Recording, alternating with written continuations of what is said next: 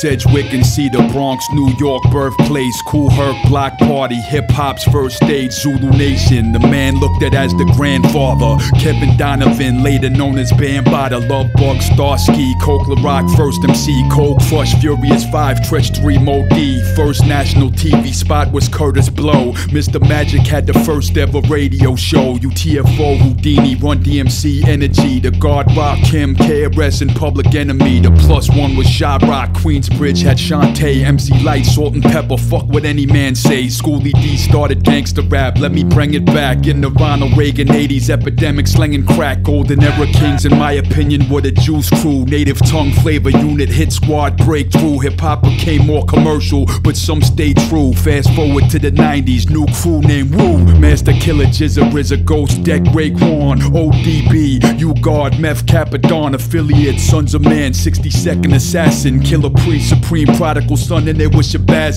One young boy had bars that melt paper. Live from the Red Hook Projects, it's the Hellraiser.